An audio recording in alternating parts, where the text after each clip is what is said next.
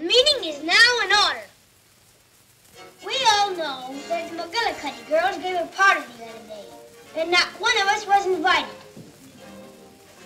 Now, what do you say if we form a new club and call it the He-Men Woman Haters Club?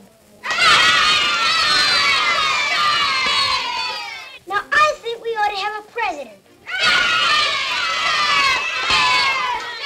Now, the man we elect must be the worst woman hater of us all. So I nominate Alfalfa because he hates women.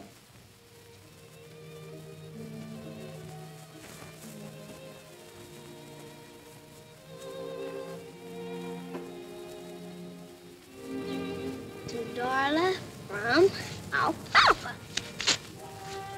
Yeah, Alfalfa. What do you want? Bank wants you at a bond. What for? I don't know. Only Jiz is important. Jimmy board. Yes. Oh, all right.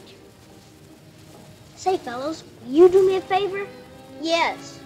Take this note and give it to Darla. Understand? Mm-hmm. Mm-hmm. And keep it under your hat. Get me? Mm-hmm. Mm-hmm. Okay.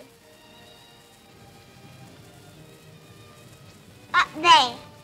Oh, door. Someone working this door.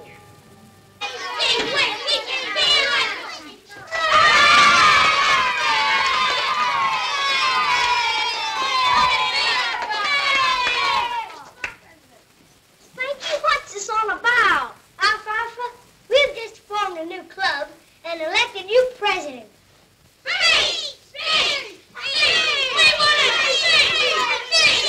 In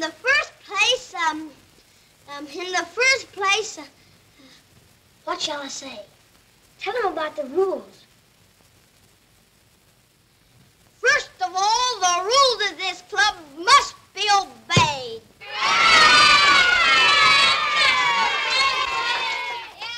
Spike, come here.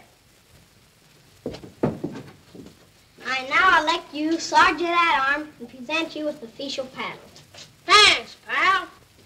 And any man who breaks the rules of this club shall get 5 swats from my pal. And I'm just the guy that can do it, too.